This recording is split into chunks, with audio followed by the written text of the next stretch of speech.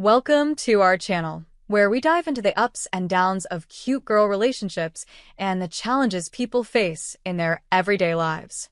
Today, we're starting with a story that hits close to home. I hate my mother-in-law.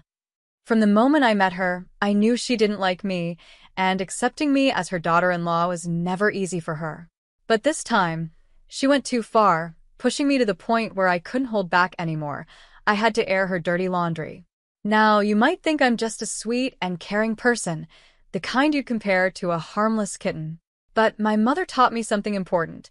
When people are mean for no reason, you need to stand up for yourself, even if it means fighting dirty. And this time, my mother-in-law decided to be the biggest troublemaker in the family, assuming I wouldn't fight back. But she was wrong. My husband works in the film industry as part of the technical staff, which means he travels all over the world for various shoots. One of the perks of his job is that sometimes he invites me or the whole family to join him on these trips, giving us the chance to go sightseeing. This month, we had a trip to New Caledonia planned, a trip that had been on the calendar for a while. Everything was set, and my mother-in-law and I even made it to the airport on time, which was a small miracle considering the traffic. We unloaded all our bags at the airport, and I carefully counted to make sure we hadn't forgotten anything. Feeling confident that everything was in order, we headed inside. My mother-in-law asked me to drop off our luggage at the baggage counter, so I separated my hand luggage from the checked-in bags and asked her to do the same. Then I told her to go ahead with the security check while I finished up with the luggage drop-off. After completing the luggage drop-off, I went through the security check myself and started looking for my mother-in-law. I spotted her from a distance, and she seemed to be searching for something. When I approached her, she told me that one of her handbags was missing, the one that contained her diabetes medication. She insisted that she couldn't leave without it. I told her to take a deep breath and try to remember she might have accidentally left the bag with the rest of the luggage. She seemed flustered and couldn't recall, so she asked me to check if it was there. Dutifully, I went back to the baggage counter and asked the attendant if any luggage had been left behind or if one of our bags had gone overweight, since one was missing. Unfortunately, the attendant said everything was in order and there were no unmarked or extra bags. Feeling dejected, I headed back to my mother-in-law, but before I could go through the security check again, airport security stopped me and asked me to follow them. Confused, I asked what was going on, but they insisted that everything would be explained once I came with them. They led me to a private holding area where they informed me that a woman had reported me. Apparently, she overheard me using the words gun and drugs, and she feared I might be a terrorist. They said they needed to ensure I wasn't hiding anything. I was absolutely furious. I hadn't made any such comments. I barely had time to check in before our flight. Then, a chilling thought crossed my mind. My mother-in-law. It suddenly hit me that she might be behind this. I told the officers I would fully cooperate with their investigation, confident that they would find nothing. After an exhausting 18 of questioning and searching, I was finally cleared. Once the ordeal was over, I showed the officer who had mentioned the woman's report a picture of my mother-in-law and asked if she was the one who reported me. When he confirmed it was her, a wave of rage surged through me. I walked out of there fuming with anger. This was the last straw. I had tolerated her slanders and toxic behavior for too long because I rarely saw her, but this time, she had gone too far. I couldn't just sit back and let her get away with it. It was time to teach her a lesson she would never forget. My first move was to expose her in her precious suburban neighborhood. She loved to show off and pretend she was something she wasn't, and I knew just how to shatter that illusion. I had been to few of the neighborhood parties when visiting with my husband, so I knew exactly how they all tried to outdo each other. My mother-in-law was no different, often passing off cheap bakery treats as creations from a famous chef. I decided it was time to reveal the truth and expose all her secrets. When I invited everyone over, I decided it was time to expose the truth. I revealed where the so-called gourmet sweets actually came from, a local bakery, not the high-end pâtisserie my mother-in-law had bragged about. I didn't stop there. I also exposed her imported English vase, which she claimed was a rare find from Australia, but was actually a mass-produced item available on Etsy. Watching her lies unravel and her reputation crumble in front of her friends brought me a sense of satisfaction. But I wasn't done yet. I had one more card to play. Since I was already at her house, I decided to wait for my father-in-law to return home. When he arrived, he was surprised to see me, knowing I was supposed to catch a flight back to Portland that day. He asked why I hadn't left, and I told him there was something important he needed to know. I shared with him that I had recently learned about my mother-in-law's affair with one of the assistant directors during our trip to the Bahamas. I explained that my husband had told me about it after hearing it from one of the set staff, who had caught them together in the prop room. My husband had wanted to keep it a secret, not wanting to be the one to cause trouble in their marriage. But after everything my mother-in-law had put me through, especially at the airport, I felt no such obligation. I wanted her to suffer the consequences of her actions. So, I laid everything out in front of my father-in-law, leaving nothing unsaid. The next day, I left her house, confident that her pretentious little life was about to fall apart.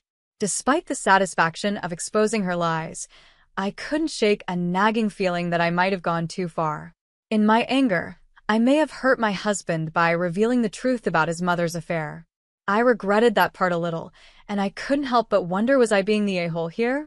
A week passed, and I found out that my mother-in-law had returned home. Before she did, though, she had already tried to stir up trouble. She told my husband that I hadn't gone to New Caledonia because I was tired of traveling all the time just to spend a few days with him. She claimed I didn't think it was worth the effort anymore. That lying woman actually thought she could create a misunderstanding between us.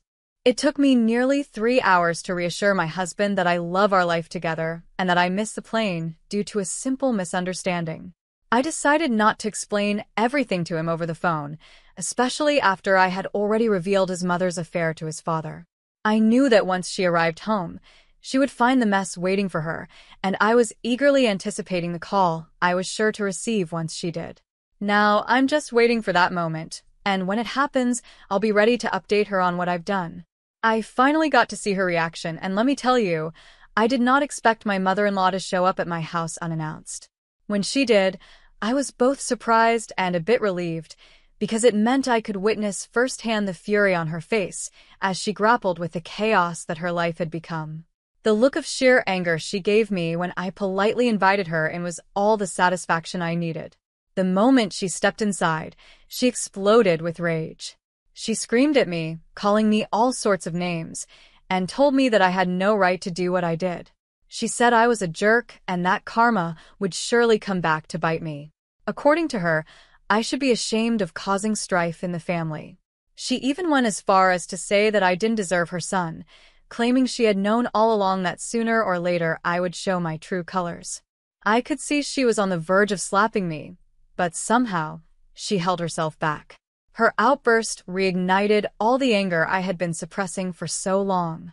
I couldn't hold back any longer and told her that she was lucky I only exposed her secrets. If I had really wanted to get back at her, I could have pressed charges for the false accusations she made against me at the airport. After that, I told her to get out of my house. But instead of feeling better, I felt worse. It's been 3 months since that confrontation, and a lot has happened since then. My mother-in-law has been fighting nonstop with my father-in-law ever since I exposed her affair. Initially, I thought it was a one-time thing, but it turns out she was still seeing that person, and she eventually confessed this to my father-in-law. Once he found out, he kicked her out of the house, and she's been living with her sister ever since. 2 weeks, I went to talk to my father-in-law because the guilt was eating me up. I felt responsible for the fights between them, but he assured me I had nothing to feel guilty about. He told me this wasn't the first time something like this had happened, but it was definitely the last. They are now separated, and he has no intention of getting back together with her. I'm left feeling conflicted about everything. They still haven't told my husband about the separation, and they've asked me to keep it a secret until he returns home. My father-in-law wants to be the one to break the news to him in person. I'm just waiting for the right time, but it's hard to know how to feel about all of this. I know my in-laws had been lying to my husband for a while, pretending they had worked things out between them. It made me feel like I was caught in the middle, like an unfaithful wife, even though I never wanted any of this to happen. Finally, my husband came home last week, and 5 days ago, he met with my father-in-law. That's when he found out about his parents' separation. To my surprise, he was pretty understanding about it. But when he learned that I was the one who had triggered this whole mess, he was understandably upset. He asked me why I had done all of this, and I explained everything starting from what happened at the airport to all the things that had happened before then. I apologized to him, telling him that I already felt guilty about my actions. I never intended for things to escalate this far. Thankfully, my husband understood the situation and said that this was bound to come out eventually. We're not completely okay yet, but I'm hopeful that, with time, we'll be fine. Now, looking back, I realized that while my mother-in-law was certainly out of line, my actions were also harsh. I agree with those who think what I did was wrong. By trying to take her down, I ended up hurting my father-in-law and betraying the trust my husband had in me when he confided about the affair. That's not something I'm proud of, and it definitely makes me look like the bad guy in this situation. I have to admit, both my mother-in-law and I acted immaturely, like we were in some kind of middle school drama. Instead of communicating and resolving our issues like adults, we both made choices that led to this entire mess. It's clear that we both share the blame, and honestly, we deserve the fallout that came from it. On a different note, I also wanted to share something else that's been weighing on my mind. I'm a 21-year-old female, and I have a 25-year-old cousin who got engaged about 5 months ago. While preparing for the wedding, my cousin mentioned she wanted to wear a diamond necklace to match her reception gown. My aunt then asked if I could let her borrow the diamond necklace that I inherited from my great-grandmother after her passing. Everyone in my family knows how much that necklace means to me. It's the last thing I have from my great-grandmother, and it's incredibly special. So, I flat out refused and told them that the necklace is very delicate and I didn't want to share it. I even offered to let her use another necklace that I got from my grandfather, but she insisted on having that specific one. I had to be firm and strictly forbade anyone from touching that necklace. As much as I wanted to be accommodating, I couldn't risk something happening to the last piece I have from my great-grandmother. I thought I had made it very clear that the necklace was off limits, but on the day of the reception, I noticed my cousin wearing the exact same necklace. I was furious, but I chose not to make a scene. It was her wedding, after all, and I didn't want to ruin it for her. When I asked my mother about it, she told me that my father had tried to stop my cousin from borrowing the necklace, but she kept pestering him until he finally gave in. Even though I was angry, I couldn't really blame my dad. My cousin can be incredibly persistent and difficult to deal with. After the reception ended and the party started, I quietly took back my necklace and left the venue without saying a word. The next day, after everyone had sobered up, I received a call from my cousin, who was crying and accusing me of stealing her jewelry. Her husband got on the phone and even threatened to press charges. I calmly explained to him that the necklace rightfully belonged to me and that my cousin had borrowed it without my permission. He didn't believe me and called me a liar, insisting that I was the one who had borrowed her jewelry. At that point, my mother, who had been listening to the whole conversation, had had enough and ended the call. Later, some of my relatives criticized me for taking back the necklace without saying anything and even called me an a-hole for not sharing it from the start, claiming that it didn't really belong to me. I might have been seen as an a-hole for not sharing, but I can't understand what I did wrong by reclaiming what was mine. The necklace was always mine, and I didn't think it was wrong to take it back after it was borrowed without my consent. Now, I'm left wondering how to address the situation with my dad. I've never had to confront him before, and I'm unsure how to go about it. Should I ask him to give me the key to the safe where my jewelry is kept, or should I just ask him not to give away my things without asking me first? My dad has apologized, but he's still hesitant about letting me have control over the safe for my jewelry. My aunt eventually called and asked them not to press charges, so now I'm just waiting to see how things turn out. As for me, I'm not sure if I'm in the wrong here. Some people might think I could have handled it differently, but I believe that taking back what was rightfully mine was the right thing to do. I know you're young, but it's important to start securing anything valuable from now on. No one else should have access to your personal belongings. Your father shouldn't have handed over your necklace to your cousin, especially without telling you. It's time to invest in a small safe where you can keep your valuables safe and secure. It's too easy for someone to borrow something like that and never return it. Since you're 20, getting your own safe and moving everything important into it is a wise decision. Your property is yours, and your father shouldn't have been the one to give it away, even to family. You should also consider asking your father to call your cousin and her husband to make it clear that any attempt to press charges will be met with legal action, such as a cease and desist order. It sounds like your cousin may have been envious of your necklace all along and used her wedding as an excuse to take something she felt more entitled to than you. She's 7 years older, so she might have some feelings about it, but that doesn't justify what she did. Talk to your father, get your things back, and get your own safe. Clearly, he can't be trusted not to give in to pressure and loan out your belongings after you've already said no. On a different note, my sister, who is 24, has been living with me, 26-year-old female, for the past 3 years. I told her she could stay with me as long as she wanted, but she needed to follow my rules. One of the main rules is that she can't have men over. She can invite people in, but they can't stay overnight. I've been pretty lenient, honestly. She's had both male and female friends stay overnight without my permission, and I didn't say anything because I knew her friends and didn't think it was a big deal. But last week, she crossed the line by bringing a stranger into our home without my knowledge. I was home at the time, and she waited until she thought I was fully asleep before letting the man in. She probably thought I wouldn't notice and wouldn't get caught, but this morning I woke up really early and saw an extra pair of shoes that didn't belong to either of us. That's when I realized someone else was in the house. After the stranger left, I confronted my sister and told her that what she did was completely disrespectful and not okay. I warned her that if she ever does it again, she'll have to move out. My mom thinks I'm overreacting and should just let it slide because my sister is young and wants to enjoy her life. I don't want to be the strict, boring sister, but my sister and my mom both know how deeply shaken I was when someone tried to break into my home while I was alone. That experience left me feeling scared and vulnerable, and it's the main reason I'm so cautious about having strangers in my house. It's not just a small rule. It's about feeling safe in my own home. My sister has been living with me for free, and I've been okay with that because she's family. I love her, and I want to help her out. But when she disrespects my boundaries, it crosses a line. I've made it clear that if she does something like this again, I won't hesitate to ask her to leave. It's not something I want to do, but I need to protect my own peace of mind. I really appreciate all the advice and honest feedback you all have given me. I guess I needed to hear it from others to really understand what I should do. My sister is my only sibling, and because of that, I've always felt a strong responsibility to take care of her. But now I realize that part of caring for her is also giving her some tough love when it's needed. After talking things over, we've decided that it's best for her to move back in with our mom. She does have a job, but she's gotten used to me paying for everything, and I see now that I've been enabling her behavior. This situation has taught me an important lesson.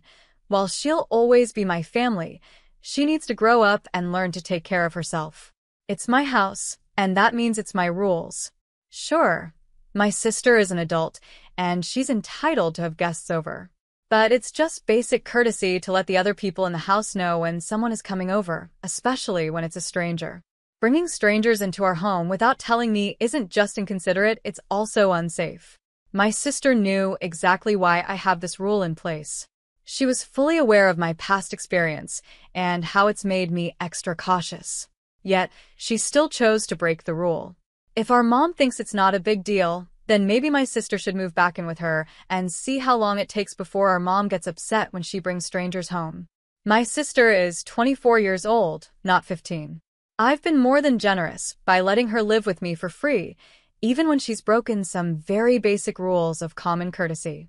I have a very valid reason for not wanting strangers in my home, and if my mom and sister can't understand that, it's on them. I've decided that I need to stand firm. It's my house, and my rules should be respected. If my sister can't follow them, then she'll need to find a new place to live. There's no reason for me to feel bad about this situation. My mom and sister might be trying to make me feel guilty, but I've realized that I can't let them manipulate my feelings. I don't deserve that, and I'm not going to allow it to happen. If my mom really believes that my sister is just young and should be allowed to do whatever she wants, then she can take her in. The truth is, my sister's behavior is putting both of us in danger. We're 3 women living alone, and it's just not smart or safe to bring a strange man into our home, especially without my knowledge. And really, if she wanted to spend time with this guy, why didn't she go to his place? Maybe he doesn't have a place of his own, or maybe he's already living with someone else. Either way, my sister's refusal to take my rules seriously means she needs to find her own place. That way, she can invite people over whenever she wants, and I can have the peace of mind I need. In the end, I love my sister, and I want the best for her. But part of that means helping her understand the importance of respecting other people's boundaries. She needs to learn that her actions have consequences, and if she can't respect my rules, she'll have to face the reality of finding her own place to live.